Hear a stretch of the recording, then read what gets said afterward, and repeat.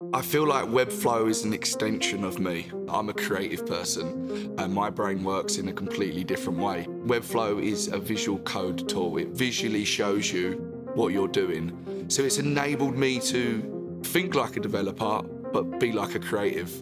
Throughout a number of years, I spent my time learning and shaping my skills and my craft to a point where I wanted to actually build the designs that I was making. That was that point when obviously Webflow came into my life, and I think this story is so familiar. I've heard it so many times where people just have this like hurrah superpower moment where you're just like, holy, like, wow.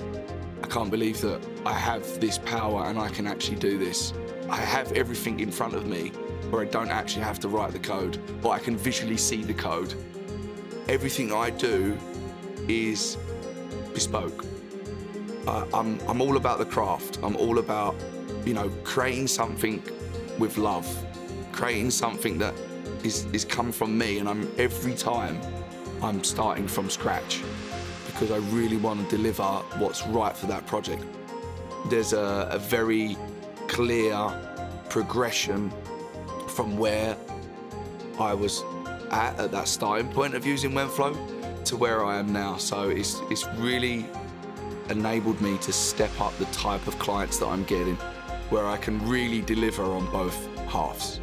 I can really deliver great design, but I can also really deliver great build. And I think that's what is so amazing about Webflow and the visual platform itself.